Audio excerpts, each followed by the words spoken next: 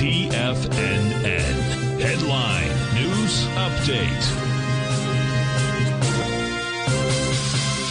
Good morning, folks. Steve Rhodes coming to you live from the shores of a very sunny and beautiful Delray Beach, Florida. This is your 11 a.m. update, and we've got a mixed bag out there. The mix goes like this. You got the Dow, the S&P, and the NASDAQ trading lower. 30 points, 1 point, and 31 points. Nothing more than 0.2%. Russell is trading up by 1 3/10%. That's a 24-point move. Semis are flat, down 3 points. Trannies are up 116. New York Stock Exchange is up. You've got gold off $1.40. Silver down 11 cents. Light sweet crude is up 2.20.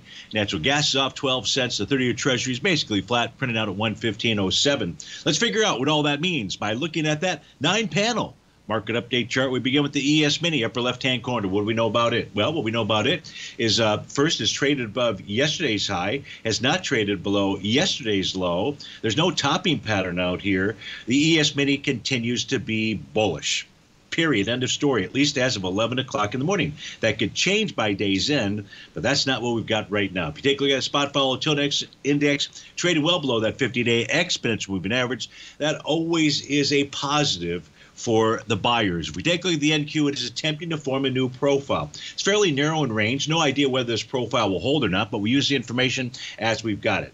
Resistance out here, 15,965, support at 15,712. If we take a look at the U.S. dollar index, the U.S. dollar index needs a bullish reversal candle to confirm a buy the D point pattern. Short of that, we should see price target 103.66, maybe 103.04. Goldilocks running into resistance. You got the U.S. dollar index moving back.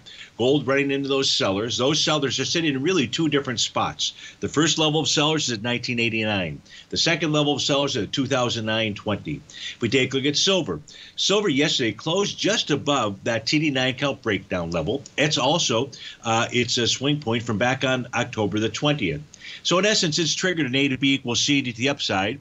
It would be best for it to stay above 23.88. Its price projection is 24.95. That's the one-to-one price projection. If you notice, you can see that price is along the left side of that C to D leg. It's currently got a stronger move than it did along that A to B leg. Light sweet crude, it's an A to B equals CD pattern to the downside. It's also trading below profile level. This needs a bullish reversal candle to confirm a buy the D point pattern. Natural gas is toast.